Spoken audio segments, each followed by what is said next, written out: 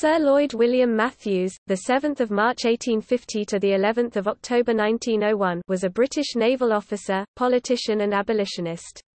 Mathews joined the Royal Navy as a cadet at the age of 13 and progressed through the ranks to lieutenant. He was involved with the Third Anglo-Ashanti War of 1873–4, afterwards being stationed in East Africa for the suppression of the slave trade. In 1877 he was seconded from the Navy to Sultan Barash of Zanzibar in order to form a European-style army. He would remain in the employment of the government of Zanzibar for the rest of his life. His army quickly reached 6,300 men and was used in several expeditions to suppress the slave trade and rebellions against the Zanzibar government. Mathews retired from the Royal Navy in 1881 and was appointed Brigadier General of Zanzibar. There followed more expeditions to the African mainland, including a failed attempt to stop German expansion in East Africa. In October 1891 Mathews was appointed First Minister to the Zanzibar government, a position in which he was irremovable by the Sultan. During this time Mathews was a keen abolitionist and promoted this cause to the sultans he worked with. This resulted in the prohibiting of the slave trade in Zanzibar's dominions in 1890 and the abolition of slavery in 1897.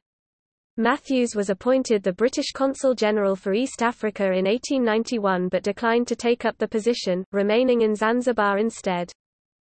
Mathews and his troops also played a key role in the ending of the Anglo-Zanzibar War of 1896, which erupted out of an attempt to bypass the requirement that new sultans must be vetted by the British consul. During his time as First Minister, Mathews continued to be involved with the military and was part of two large campaigns, one to Witu and another to Mwele. Mathews was decorated by several governments, receiving appointments as a Companion of the Order of St. Michael and St. George, Companion of the Order of the Bath and as a Knight Commander of the Order of St. Michael and St. George from the British government and membership in the Prussian Order of the Crown. Zanzibar also rewarded him and he was a member of the Grand Order of Hamondi and a first-class member of the Order of the Brilliant Star of Zanzibar. Mathews died of malaria in Zanzibar on the 11th of October 1901.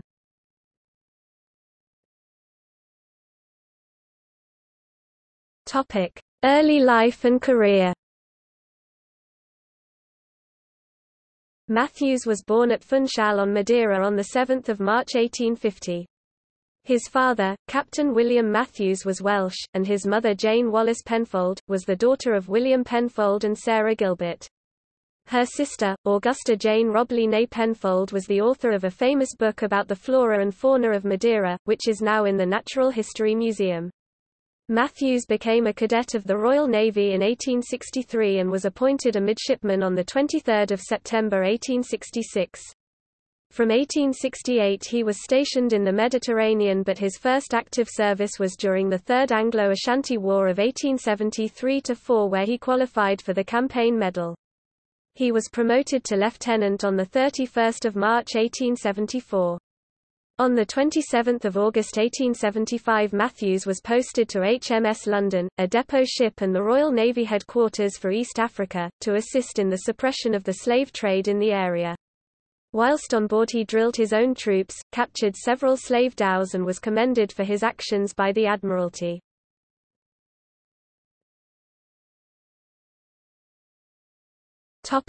Commander-in-Chief of Zanzibar.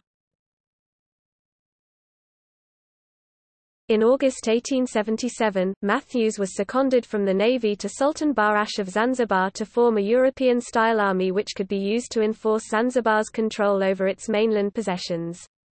The army had traditionally been composed entirely of Arabs and Persians, but Mathews opened up recruitment to the African majority on the island and had 300 recruits in training by the end of the year. In addition, Mathews employed some unorthodox recruitment methods such as purchasing slaves from their masters, using inmates from the prison and recruiting from Africans rescued from the slavers. In June 1877, at the instigation of John Kirk, the explorer and friend of the Sultan, the British government sent a shipment of 500 modern rifles and ammunition as a gift with which to arm the troops. Mathews introduced a new uniform for the troops consisting of a red cap, short black jackets and white trousers for the enlisted ranks and dark blue frock coats and trousers with gold and silver lace for the Arab officers. The latter was possibly modelled on the Royal Navy officer's uniform with which he was familiar. The army grew quickly. By the 1880s, Mathews would command 1,300 men, his forces eventually numbering 1,000 regulars and 5,000 irregulars. One of the first tasks for the new army was to suppress the smuggling of slaves from Pangani on the mainland to the island of Pemba, north of Zanzibar. The troops completed this mission, capturing several slavers and hindering the trade.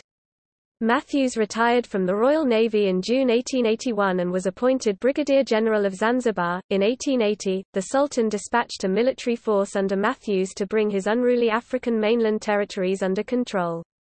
Mathews' expedition was initially intended to reach Unyanyembe, but his men refused to march inland and, when made to do so, deserted in large numbers.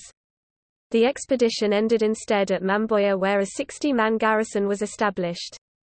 This had been reduced to a mere handful of men by the mid-1880s, but the expedition proved that the Sultan was serious about maintaining control of all of his possessions. Mathews' men were also involved in several expeditions to halt the land-based slave trade which had developed once the seas became too heavily policed for the traders. In 1881, Mathews' old vessel, HMS London, was captained by Charles J. Brownrigg. This vessel and her crew made several patrols aimed at hindering the slave trade using smaller steamboats for the actual pursuits and captures.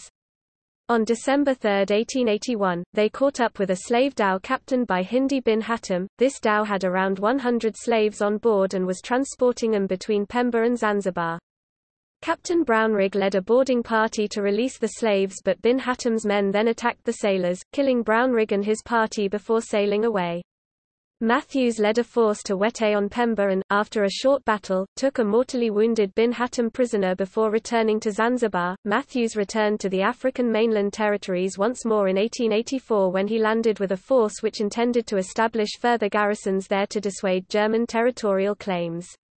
This attempt ultimately failed when 5 German warships steamed into Zanzibar town harbour and threatened the Sultan into signing away the territories which would later form German East Africa.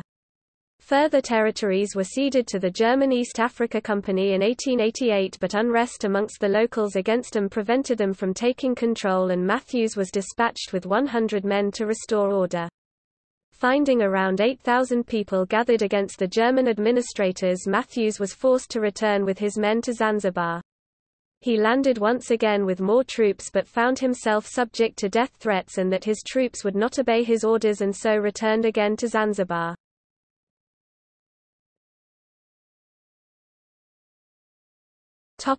First Minister. In October 1891, upon the formation of the first constitutional government in Zanzibar, Mathews was appointed First Minister, despite some hostility from Sultan Ali bin Said. In this capacity, Mathews was irremovable by the Sultan and answerable only to the Sultan and the British consul. His position was so strong that one missionary on the island is quoted as saying that his powers defied analytical examination, and that Mathews really could say, "L'État est moi," I am the state. Mathews was also known as the strong man of Zanzibar. The principal departments of government were mostly run by Britons or British Indians, and Mathews' approval was required before they could be removed from office. Mathews was rewarded by the Zanzibar government for his role with his appointment as a first-class member of the Order of the Brilliant Star of Zanzibar, which he was granted license by Queen Victoria to accept and wear on 17 May 1886. Mathews used his position to suppress slavery in the country, and in 1889 convinced the Sultan to issue a decree purchasing the freedom of all slaves who had taken refuge in his dominions and, from 1890, prohibiting the slave trade. On 1 February 1891, Mathews was appointed Her Majesty's Commissioner and Consul General to the British Sphere of Influence in East Africa. He never took up the post and instead chose to remain in Zanzibar. Mathews was rewarded for his service in Zanzibar by the British government, which appointed him a Companion of the Order of St. Michael and St. George in 1880 and a Companion of the Order of the Bath on 24 May 1889. Despite becoming renowned in East Africa as a man who ran a fair administration and was strict with criminals, unhappiness with effective British rule and his halting of the slave trade led some Arabs to petition the Sultan for his removal in 1892. In 1893 Mathews purchased the island of Canggu for the government.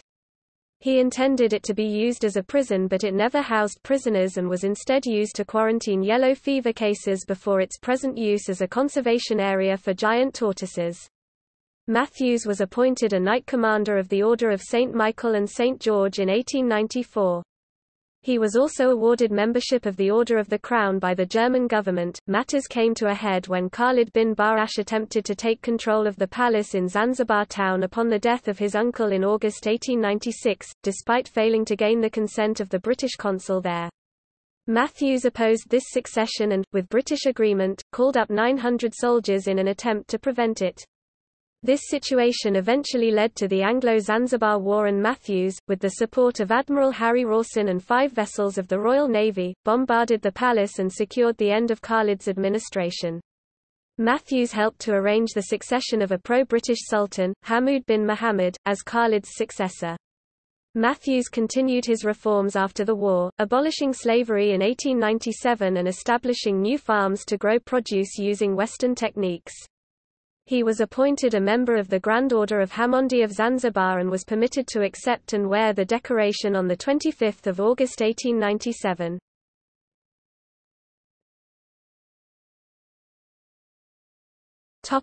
Military expeditions.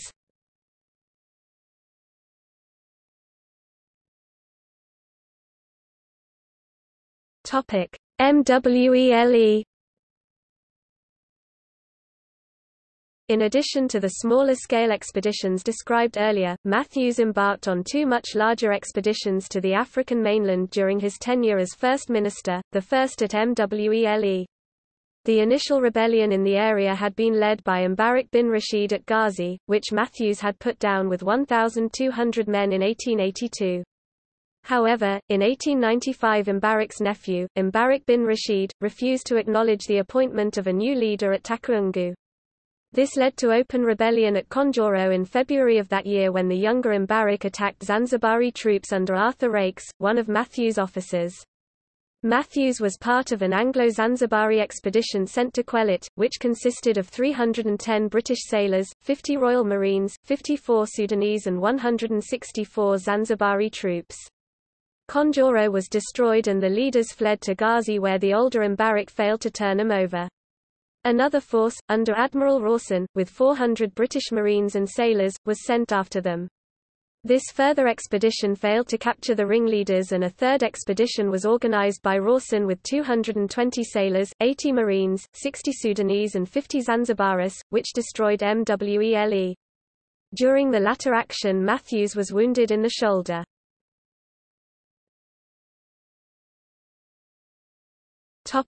Witu. Following the death of a German logger who had been operating illegally, the Sultan of Zanzibar and the British government dispatched an expedition on 20 October 1890 to bring the Sultan of Witu to justice. 9 warships and 3 transports carrying 800 sailors and marines, 150 Imperial British East Africa Company Indian Police, 200 Zanzibari and 50 Sudanese troops were sent, defeating the Sultan and establishing a British protectorate. The IBIA was given control of the area and established a force of 250 Indian police to maintain the peace. The police were withdrawn in July 1893 following threats of violence from the new Sultan of Witu, Oman, and another expedition was dispatched to the region. This consisted of 3 warships, HMS Blanche, HMS Sparrow and the Zanzibari ship HHS Barawa. The latter carried Mathews with 125 Askaris and 50 Sudanese under Brigadier General Hatch of the Zanzibar Army. Mathews and an escort force went to Witu where, on 31 July, they removed the flag of the IBIA Company and replaced it with the red flag of Zanzibar, before destroying several villages and causing Oman to retreat into the forests. The British troops then withdrew, having suffered heavily from malaria, but the Sudanese and Zanzibari troops remained. A further expedition was sent of 140 sailors and 85 other troops, but Oman died soon after and a more pliable sultan, Omar bin Hamid, was appointed to govern on behalf of Zanzibar, bringing the affair to a close. In return for this action, Mathews received the British East and West Africa Campaign Medal.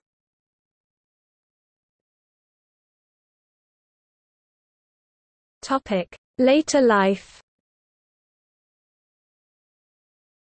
Mathews died of malaria in Zanzibar on the 11th of October 1901 and was buried with full military honours in the British cemetery outside Zanzibar town.